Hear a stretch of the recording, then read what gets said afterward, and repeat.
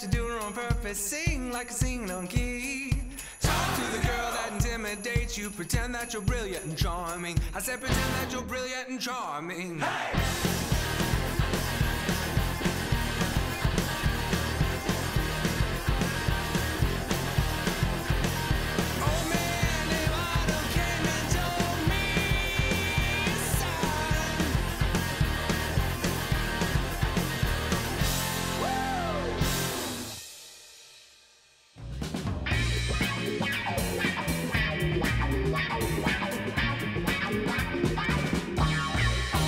Yes, so glad that you're tuned in, everybody. Thank you for joining us on Later with Jason Suel. I'm here. Bo Counts is here, as always. Hey. Great to see you, man. Yeah, good to be here. I mean, it's a great day. We're in the studio. We're going to be able to interview all kinds of fun people. Yes. It's great. Yeah, it is great. And, you know, as I've mentioned before, it's kind of like summertime, right? It's obviously summertime outside. It's hot. What's your mood right now in the middle of the summer? I mean, I dig summer. You know, I'm not a huge summer guy. I love the activities. I love the life out town. You know, I love all the stuff, but I just don't love the heat. Right. Everybody's like, oh, I can't wait till summer until you're just like sweating and sticky and stinky and nothing's, no. Like, I'm kind of ready for some cooler temperatures. Like, I'm a fall guy, but, you know, I enjoy the summer. Yeah. Speaking of the Fall Guy, that was a great TV show. Do you remember that way back in the day? It was a TV show. There it is. You know, I'm kind of odd too because I don't think that I definitely have a favorite month. I like that period of time when the months are changing, when the seasons change, when we go from summer to fall, from You're fall just to the winter. in-between guy. Yeah, I'm the in-between guy. I see. It's totally what I am. We got a lot of fun happening on the show. Obviously, we're already just launching into it. So stay with us because coming up on the show, we're going to be visiting with Emily Gentry. She is absolutely amazing, and she runs the Mount Sequoia Center on top of Mount Sequoia, as you would have guessed, right here in Fayetteville. And we're going to double up with Mount Sequoia. We've got their executive chef, Caitlin Rush, joining us on the show. Joining us as our musical guest, we've got the band Modeling. We caught up with them and asked them about this music video. Here's what they had to say. The song is sort of an analysis of an unhealthy tendency I have to, I guess, dwell on the past or past events, things that I can't really change or do anything about now. And that's all jam-packed into a tight 30-minute show that I can't wait for you to stick around for because it's all happening later.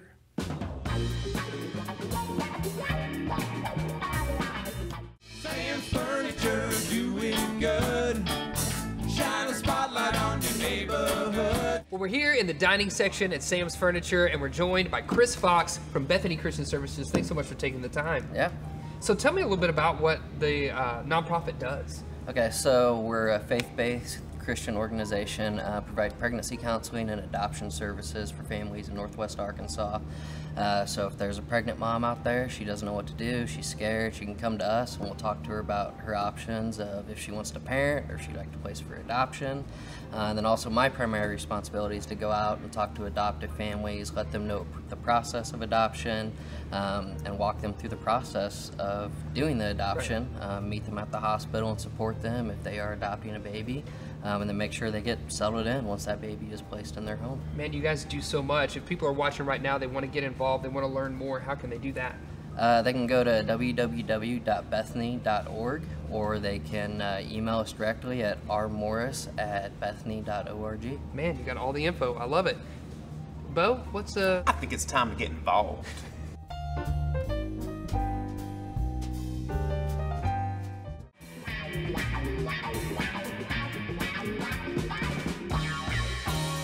Yes, everybody, welcome back to the show. So glad to be joined right now by Emily Gentry, President and CEO of the Mount Sequoia Center right here in Fayetteville, Arkansas. Thanks for hanging out with us, Emily. Yes, happy to be here. Thank you. Yes. So, first of all, let's talk about the Mount Sequoia Center, right? So, I think the Northwest Arkansas audience knows it's up on top of Mount Sequoia. And that it's haunted. And that it's haunted. For many years, it was kind of a religious retreat center. It's gone through a transition, and that's all I know.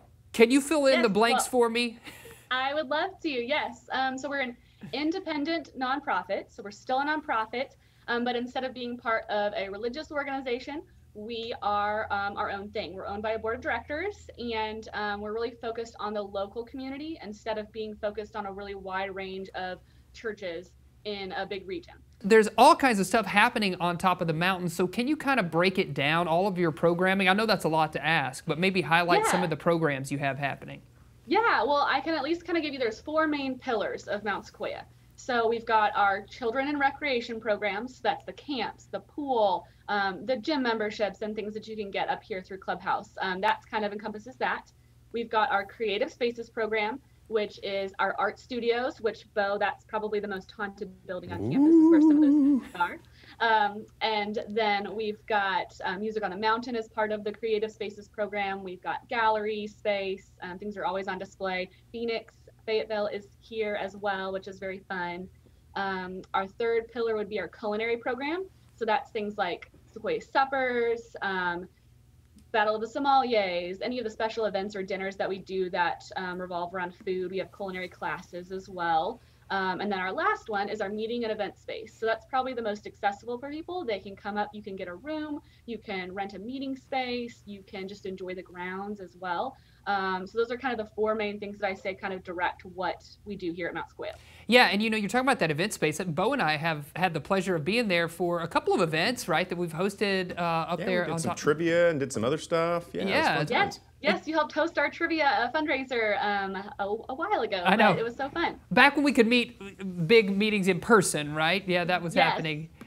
Yeah, it's super fun space up there. So I want to hone in and kind of talk about those culinary programs because we do have the chef from the Mount Sequoia Center coming up on the show. So I want to kind of focus on that. Something that you started during the pandemic, Sequoia Suppers. I know that I've benefited from them. It's kind of like a chef-prepared meal. You order in advance, you show up, it's takeout, it's delicious. Do you think that'll continue to happen even after the current pandemic state? What do you see as the plan for your Sequoia Suppers? Yeah, I think that we're still even kind of trying to figure it out. I know it's been very popular, so we want to see it return, but we're very thankful that as the pandemic is changing and things are changing, groups are starting to meet back in person. And so we're very thankful that our chef, Caitlin, is now getting to focus on some of those in-person events, cooking food for them. And unfortunately, as much as we want to see her do all things, she is only one person. It's an inspirational place, Mount Sequoia. I don't know what I know for me personally, I did go to several church camps there as a younger person and as a kid, and it's just kind of inspiring to be up on top of the mountain. What do you think it is that's special about Mount Sequoia? Yeah, I think the biggest thing that makes Mount Sequoia kind of what it is that history. We've been here for almost 100 years, and you get up here and you can feel that. You can feel there have been thousands of people that have come before me that have used this space. The artists are in spaces that used to be a women's missionary dorm. And like, you just feel like all those collective experiences just kind of uniting in this one place. Yeah. And it is truly inspirational, just like you said. Yeah, for sure. You know, and even like we were talking about, ghosts love it so much, they just can't seem to leave. They come back year after year. They're stuck there, I guess. Something's happening with that. We should do an episode, Bo, where we kind of go mystery hunt ghost tour. Yeah. Actually, question for you though. There is what used to be an amazing open rooftop on one of those dorms. Have you guys ever, like, is it still on the drawing board at some point in the future to kind of reopen that space up? Because I got the opportunity to sneak peek it once, and oh my goodness, it would be so beautiful if it got restored. By sneak peek, do you mean you snuck up there on your own when nobody was looking?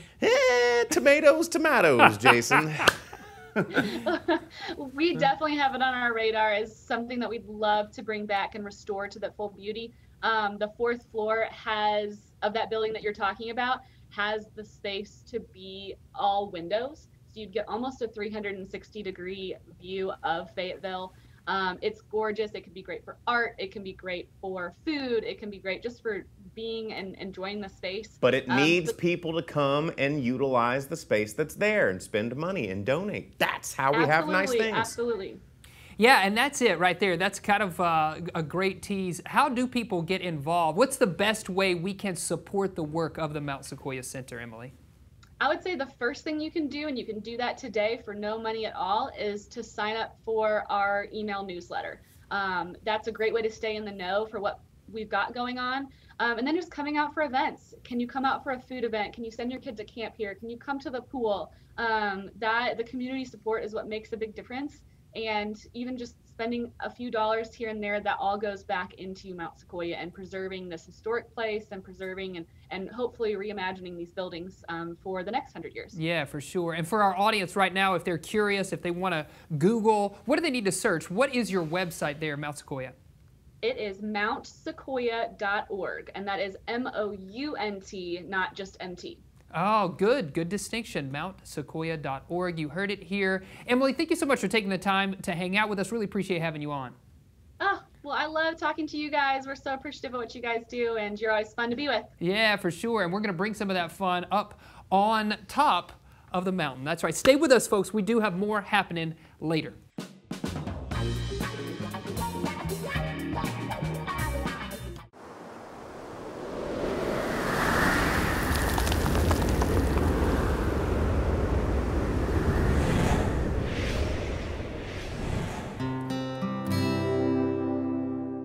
Smith & Associates Real Estate is a proud sponsor of Later with Jason Suel. They're excited to be a part of the growth and continued success in Northwest Arkansas.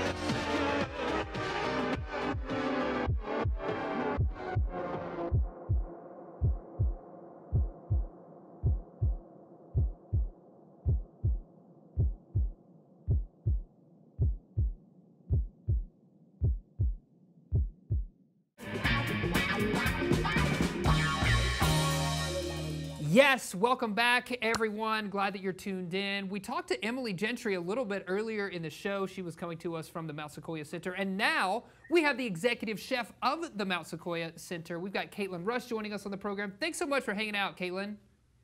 Hey, y'all. Yeah, great. So what are you going to be putting together?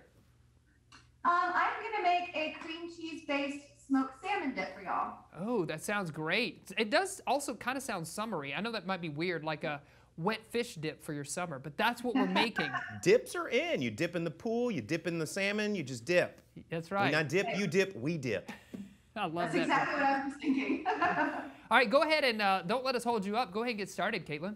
Cool. All right, so you're just going to put some cream cheese in a KitchenAid mixer. You can mix it by hand if you want. Mixers are easier, obviously. And then you'll take some pieces of salmon. I bought some peppered smoked salmon. Go ahead and just put that in the mixer too.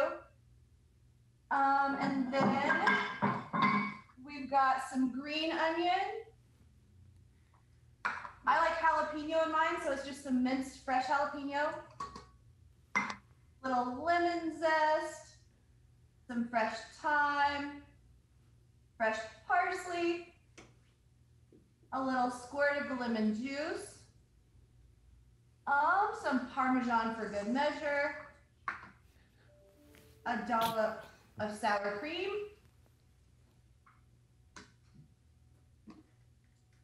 and a small dollop of mayonnaise. You can do one or the other. You don't have to do it all. So while you're putting those all in this same dish, why did you choose those particular ingredients? Do all of those kind of taste good together, I'm assuming? Yeah. The way you kind of bind it together, it'll spread through that smoked salmon and kind of even out that smoky flavor, because if you didn't add all of it, it would just be like a real bang pow in your mouth. A little bit of mozzarella, and then one of my favorite little tricks is fried garlic. Oh. All right, so we'll take that and just blend it up. That seems simple, but I know that you did a lot of prep to be able just to throw all of that in the mixer, Did you fry right? that garlic, or Yeah. can you buy garlic fried? That's a good question, yeah. Tang's Asian Market in Springdale. Oh, Yeah. we love Tangs. Yeah, Brian and Shulon are Yes. the best. Now, with this dip, you can serve it hot or cold. If you want to, you can just eat it out of the mixing bowl. So I have a question. Like, what's your favorite thing to serve this with? I mean, do you do chips? Yeah, do you do that's my crackers? Do you do toast points? What do you do? I really prefer naan bread. Naan. Hey, Naan. there you go. Okay. Yeah. They got those little naan bites now that are just so yummy. A little plate of naan here. And scoop it up. And voila. Oh yeah, that looks awesome. I'm jealous. I'm so jealous that you got to have that and we didn't. So I can't wait till we get up on top of the mountain to see you at some point so we can try some of your delicious salmon dip. And I know that you have a few things happening right now. Caitlin, anything that our audience needs to know about, maybe about come seeing you, because there's Sequoia suppers. You're also doing some kind of dinners if people want to book a dinner with you. How does all of that work? Well, we do takeout meals for Sequoia suppers once a week. You can order online. If you go to our website, click the events tab. You can also join our newsletter and get updates about that every week. So yeah, we do the takeout meals, and then we also have several like private events, special events, things like that. We have an upcoming dinner with the Layman Winery. And nice. you can access those tickets online.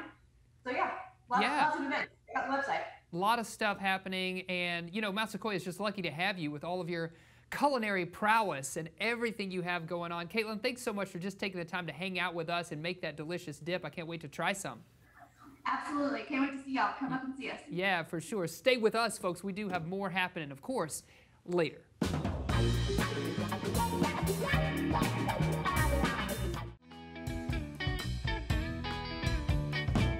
Folks, thank you so much for tuning in to the show. And remember, you can find us out there on your social media platforms. You can see old episodes of the show. We got a lot of fun content over on our YouTube channel. Search Later with Jason Suel. And of course, you can send us an email at laterwithjasonsuel.com. Before we leave, let's thank our guests. We had the one, the only, Emily Gentry from Mount Sequoia Center joining us on the program. And also, doubling up from Mount Sequoia, we had Chef Caitlin Rush showing Yes. us how to dip. And thanks to our musical guests, the band Modeling. That's our show. See you later, alligator. After a while, crocodile. After a while, crocodile. Wanna go take a dip?